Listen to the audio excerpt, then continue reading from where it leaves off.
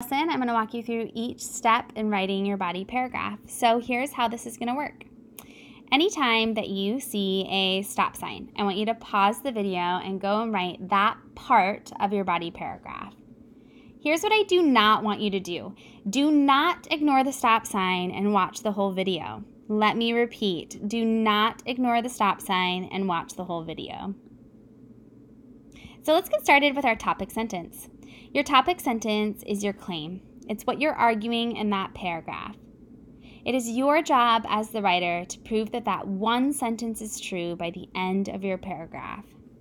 So where do you find your topic sentence? You're going to look at your outline. So these three sentences right here are your supporting arguments. These will become each of the topic sentences in your three body paragraphs.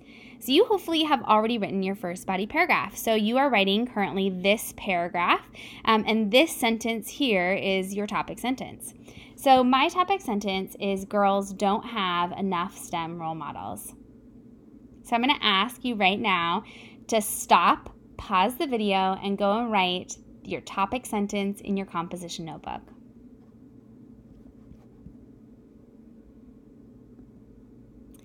Now we're going to introduce our evidence and write our textual evidence down. When we introduce our evidence, we're going to introduce the author and the source of our textual evidence of the article that we read. So you have a variety of ways that you can introduce your evidence. You can really choose what is important to introduce about the author or your source. And you're just going to plug in the information that it asks for in these sentence frames. So I am choosing this one right here. So I said Dan Mance, who is my author. So you're plugging into this space right here, the author's full name, Dan Mance, in an article titled, and now I'm writing down the title of the article, How Do We Get More Girls in STEM? Build Confidence. And then I'm saying where it's published in EdSurge, argues, comma. And the reason I have a comma here is that actually my evidence is going to follow this sentence. It's actually a part of this sentence. I'm breaking it up here though so you can really see each step. So here's my evidence. There's a massive gender imbalance that persists in STEM-related fields. Women make up half of the total U.S. college-educated workforce today, but hold only a quarter of the science and engineering jobs.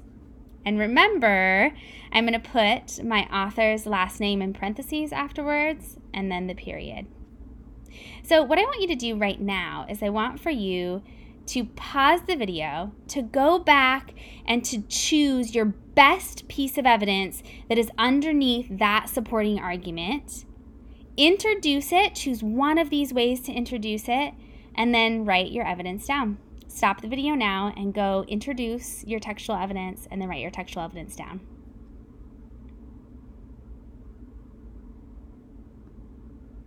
Okay, let's get to reasoning. Reasoning, I think, is the hardest part of the body paragraph, and it is absolutely the most important.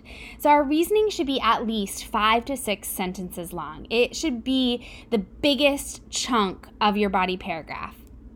In your reasoning, it is your job to really help the reader understand both your claim and your evidence. So there are 2 parts to reasoning. You are supporting all parts of your claim. So by the end of your paragraph, it needs to be clear that you have supported all parts of your claim, and I need to see you explain and analyze your evidence. So we're going to get started today with explaining and analyzing our evidence. So I'm actually going to pull out my evidence here. And what I'm going to do when I explain or analyze my evidence is I'm going to make sure that I help the reader understand what this evidence is actually saying, and I'm going to kind of dig into it and make sense of it. So the way that I'm going to do that is I'm going to do that through using these sentence starters. So I'm going to use at least 2 or 3 of these different sentence starters to talk about my evidence. But let's remind ourselves about my evidence.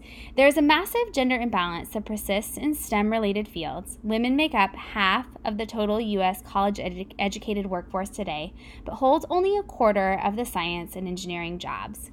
So the first thing I want to do is I want to make sure the reader really understands what this evidence is actually talking about. So I would encourage you to start with using one of these sentence starters. And I'm going to use this first one here. By plugging in the author's last name and then using one of the verbs, shows, discusses, highlights, argues, claims, contends. So I started with Mance, who is my author, highlights how few women are in STEM-related industries. So I'm just talking about what he is actually saying in this piece of evidence. He's highlighting how little women are in these fields. Now I want to dig in, and I'm going to use one of these 3 questions to really dig into my evidence. And there was actually a lot that I wanted to talk about with words or phrases that I wanted to make sense of for the reader in this piece of evidence. And the ones that I wanted to talk about were gender imbalance, and then the fact that he says that gender imbalance persists, because I thought that was really interesting. So I said I'm using this sentence starter here, the phrase blank means or suggests or implies, and then I'm also going to use this sentence frame here. So those are the 3 that I'm using. The phrase gender imbalance means that the percentage of men and women in these jobs are not equal. When Mance uses the word persists, he suggests that this problem is not getting any better. So what I want you to do right now is I want you to look at your evidence, and I want you to go and find 2 or 3 of these sentence starters that you can use to talk about that evidence. Make sure you at least do one from what the author is actually saying, helping the reader understand your evidence, and then one other or 2 others from these 3 questions. Okay, stop the video now and go explain and analyze your evidence.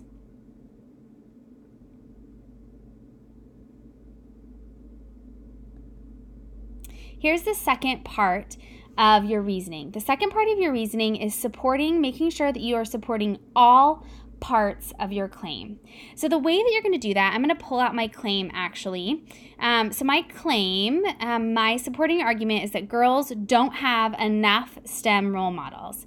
So what do I actually need to prove to you as the reader by the end of this paragraph? So what I'm going to do to make sure that I'm supporting all parts of my claim is I'm going to ask 1 or 2 or 3 questions that are going to help me to make sure that I support all parts of my claim. So I actually only had one sentence or one question after reading my claim. So my claim is that girls don't have enough STEM role models. So my question is just, why is it important for girls to have STEM role models? So that is what I'm going to make sure to answer in my reasoning right now. You might have 2 or 3 questions like I did in my first body paragraph, but one is also fine if you only have one. So now I'm going to actually answer that question. I'm going to really make sure that I explain how girls don't have enough STEM role models and why that's important. Why is it a big deal that they don't have these role models? So here's my reasoning. Schools and tech organizations have been trying lots of creative approaches over the past decade to get girls interested in these fields, but it's not working. Why? Girls can't see themselves as scientists or engineers. So here's where I'm really starting to talk about why it's important for girls to have STEM role models. They can't see themselves in these fields. Young girls need to see women succeed in these fields in order to believe, here's really my answer, in order to believe that they can do it also. Because of how little women are in STEM, it's unlikely that most girls have a woman in their life who is in a STEM-related job. When girls are asked what they want to be when they grow up, they don't say doctor or tech leader because they don't know any women who have these jobs. So what I would love for you to do when you finish this section of your reasoning is to go read that question again that you wrote above your claim and to ask yourself, did I answer it? Did I answer it completely? Have I supported all parts of my claim? So what I want you to do right now is I want you to pause the video. I want for you to go and to support all parts of your claim. Start by writing 1 or 2 or 3 questions above your claim. And then get started answering those in your reasoning.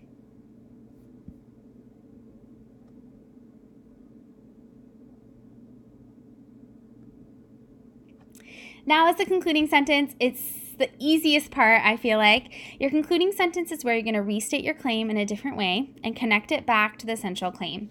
So how does this paragraph support the big umbrella argument? This is a great place maybe to introduce your next supporting claim. You don't have to, though. So I'm actually going to pull out my outline because I want to come back to here in my central claim, in my concluding sentence, my big umbrella central claim. So my big umbrella central claim is that girls lose interest in STEM in middle school and high school. So I'm going to actually come back to this middle school and high school part of my central claim. So my concluding sentence, I'm restating my claim or my supporting argument or my topic sentence, and I'm connecting it back to my central claim.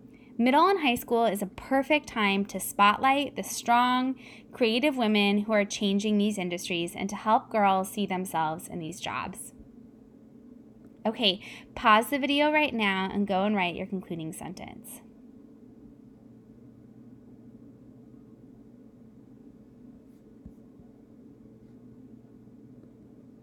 So at this point, you should have something that looks like this.